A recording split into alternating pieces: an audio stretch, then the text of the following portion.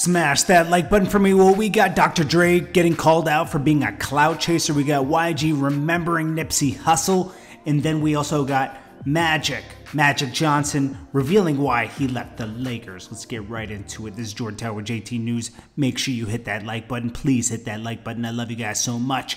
Make sure you hit that subscribe and the bell. I hope you guys had a great Monday. It's over. Now we're going to tackle Tuesday tomorrow.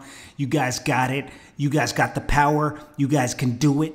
Just keep going forward. You can't, as long as you keep going forward, nobody can stop. You got to stay in motion. Okay, let's get right into it. Okay, so Dr. Dre, he's posting up photos of like paintings and Nipsey and stuff on his Instagram. Dr. Dre, Nipsey Hussle in the game.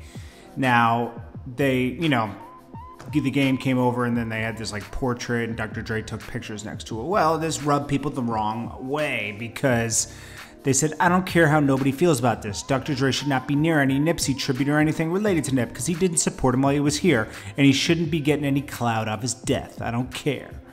Then other people says Nips wanted to work with him so badly. He said it so many times. It was one of his dreams and he constantly ignored him. Someone else said, well, that's the same thing. Someone said Compton Menace also spoke on this. Oh, God, he did? Okay, he said, I know they never collaborated, but there is more to this? Someone else said, a lot of you think I'm saying he can't get new fans or that Dr. Dre shouldn't support her. Nah, I'm saying how ridiculous is the legendary gatekeeper in the game avoided, ignored, and passed on a huge movement in his city for 12 years. Was it for 12 years? I would say I would give it more like 10 years, but yeah. Only time. Dre give dude love in his death? And some other people said, and how would you know that he didn't support him? Because it wasn't on IG, Twitter or IG. You're really simple-minded. And, the fight goes on. I don't know. I mean, he's just paying respects. The guy's dead, Nipsey was a great person, and he passed, It affected everybody. He probably regrets not working with him. I'll tell you that much.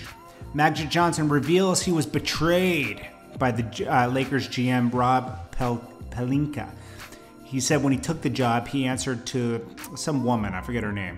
So Magic Johnson said, I'm not going to stop my other businesses, but I will take on the role as president, and I'll stay for 3 years, right? Well, as time went on, GM Rob Pelinka would talk crap about Magic Johnson, saying, oh, he's not in the office that much, Then, he didn't think anything of it until it got outside the office, and Magic Johnson said his own friends outside the office were telling him that this guy Rob was saying that kind of stuff. Then it came up to fire the current coach, right? Or the coach at the time. And Magic Johnson said, he usually just answers to this woman, right? But now he has to bring this person and that person in, so he lost any power. Like, he was supposed to have a certain amount of power being the president, and that power wasn't there. So he said, what, I don't really want to deal with this. It's not fun anymore. The people are talking crap about me and this. So he kind of just bowed out, as I would too. If I was Magic Johnson, I had so much other stuff going on. I mean, this guy has a lot of businesses, a lot. This was like for fun. And, if it's not fun, why do it? It's like, life's too short, man. So he felt backstabbed, but that this guy Rob Pelinka was targeting for his job when he was really saying, he told the guy Rob that I'm just getting you ready for my job. I'm out of here in a few years. And I don't know. YG shares a throwback photo of him and Russell Westbrook and Nip. And he says, gonna miss you, bro. The marathon continues. I want to congratulate Nipsey for his legacy and everything he did. All the game he gave me, all the people he touched, and the burning left behind. On behalf of the West Coast, on behalf of LA streets, we love you. We're gonna miss you. You already know what it is. Rest in power, Nipsey. Yeah, rest in peace, Nipsey, man. Yeah, man, that's it for the news so far. We'll get some more. I do have more news. I meant to do another story, but we'll do this one for now. It's Jordan Tower with JT News. Hit that bell, hit the subscribe button. Make sure you go to Equifax, TransUnion, and Experian.com. It's all free to go challenge things on your credit to get them off, to raise your credit score. That's very important. And don't forget, guys, get enough sleep tonight. take on Tuesday. Make Tuesday your bitch. Okay, I love you guys, and I'll check you on the next one.